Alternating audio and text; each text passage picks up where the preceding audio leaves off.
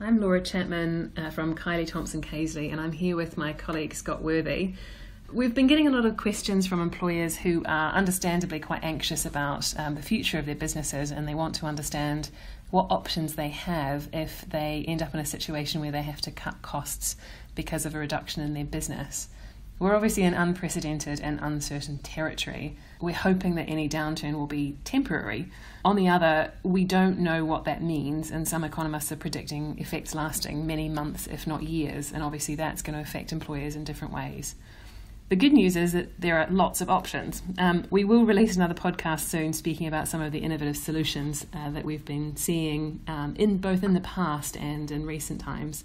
First, though, we're going to tackle some of the more tricky legal questions that we are being asked by employers. So, Scott, first question. If it becomes necessary to terminate employees' employment, could there be some sort of force majeure situation? Well, the first thing to understand about force majeure is that it's a contractual concept. Either your contract has one or it doesn't. And it's more common in commercial contracts, which sometimes contain clauses that allow for termination of a contract without any liability, or may otherwise excuse a party from performing its obligations in certain circumstances. Some of these circumstances might be acts of God, such as natural disasters, and could include acts of terrorism or war, or other causes beyond the control of the parties. But the contract will have to say when force majeure applies and what the consequences will be. And it's pretty unusual to see these types of clauses in employment agreements, although they might well be in agreements with independent contractors. Where there is a clause, the party wanting to use the clause to get out of the agreement needs to show that the COVID-19 outbreak falls within the scope of what was contemplated when the parties agreed that clause. And the key considerations will be, does the force majeure clause expressly say that a pandemic or a contagious disease would constitute a force majeure event? Or has the coronavirus outbreak resulted in events mentioned in the clause? For example, a particular project is stopped, or an event can't now happen because of the virus. Where a clause contains general language like anything beyond control of the party terminates the contract, or a contract doesn't have a definition of what force majeure means, or maybe pandemic isn't listed amongst the definition in the force majeure clause, then it will be unclear whether that clause applies.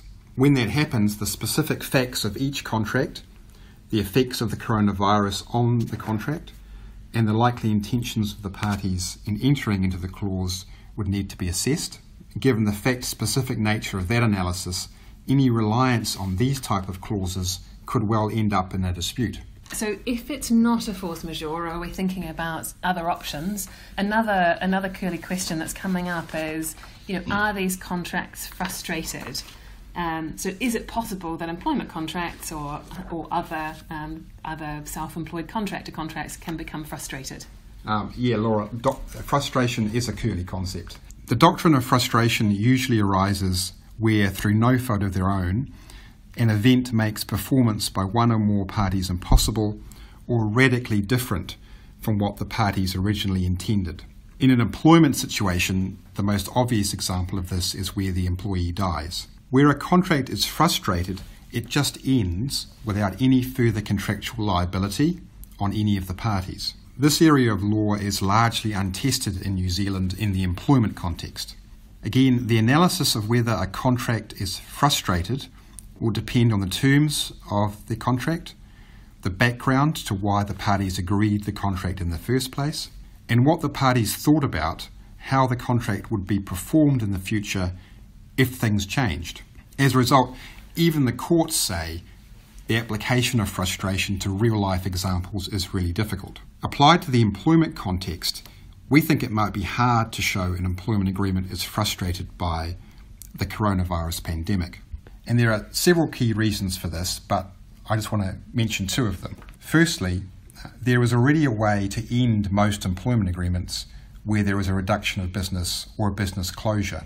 Most employment agreements will contain some sort of reference to redundancy, and therefore the court may think that the parties have already covered off what happens when unexpected events like a pandemic cause a business slowdown. So there's no need for frustration. Secondly, if a business is still operating but with reduced demand and reduced workforce, the court is unlikely to say a contract has been frustrated. That's because absence a full or indefinite closure of a business, for example, a cafe that has to close indefinitely because the government says cafes have to close, in the absence of that, it's unlikely that a court would rule that some contracts for some employees have been frustrated, but others for other employees have not, when at least part of the business is still going. As with force majeure, a lot will depend on the individual context of each employment agreement. Scott, speaking of employment agreements, more recently, and particularly since the devastating Christchurch earthquake, we've seen employers put clauses into employment agreements that give them certain rights where their businesses have been disrupted due to external events. Are the business disruption clauses helpful in these circumstances? Well, again, there isn't a lot of case law about these sorts of clauses. But having said that, these clauses do often talk about the rights of companies to suspend employees for certain periods of time and or take other measures to reduce their costs. Even with such clauses, an employer will still have a duty of good faith towards its employees, and an employer will still need to clearly be able to justify its actions and follow a fair process if it does try to implement any measures under a business disruption clause. Having said all of that, a contractual right is at least a good starting point to have those sorts of discussions with employees. If employers don't have such a clause in their employment agreements at the moment, it might be a good idea for any future agreements. Well, I think before we lose our audience completely, there's certainly enough for them to be thinking about at the moment, and we hoped that that's helped employers thinking. But Scott, any final thoughts? We've talked about a number of tricky legal concepts in this podcast, but employment law is more often than not about doing what's fair in the circumstances, and that involves balancing the rights and obligations of an employer against those of employees.